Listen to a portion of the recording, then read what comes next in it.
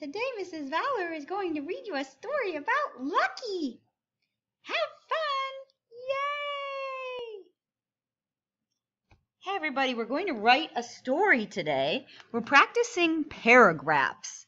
And when you write a paragraph, and we don't do this too much in second grade, but when you get into high school and even, higher grades like fifth grade, you're going to be writing papers that have lots of paragraphs.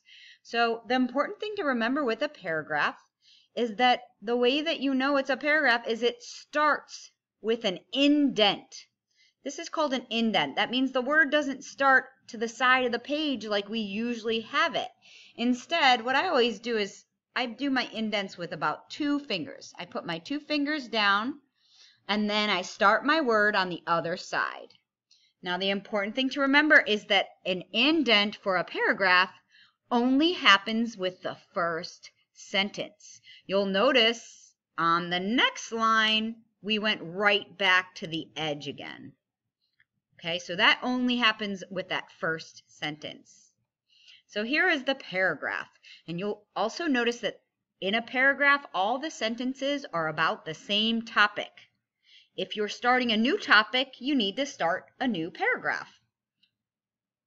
Lucky is a little dog. Lucky's tail wags. He waits to go outside.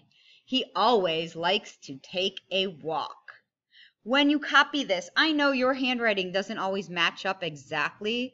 So if you get more room here, that's fine. Let's just make sure we all practice starting with our indent. And it might be easiest to just try to match your words with the book's.